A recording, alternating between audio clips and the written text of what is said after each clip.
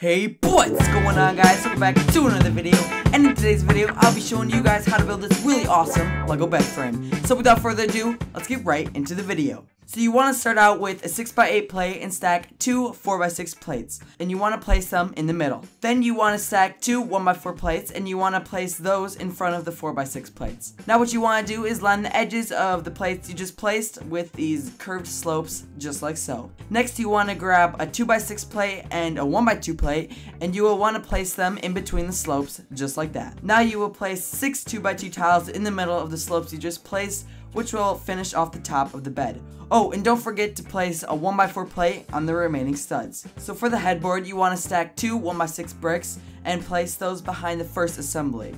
Then you want to place a 1x4 plate in the middle, just like so. Now we can make the river. You will want to start out with a 1x1 transparent plate, and you will place that to the left.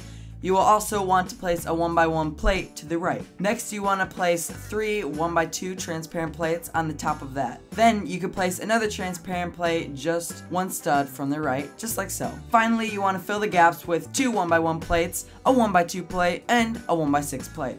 And then you will top it off with a 1x6 tile. Finally, you can add some pillows and feet for your new bed. Alright guys, I hope you enjoyed the video and found it to be useful. As always, don't forget to leave a like, comment, share, and subscribe to Gay Heart Bricks. And I will see you in the next one. Peace out, guys. See ya. Bye-bye.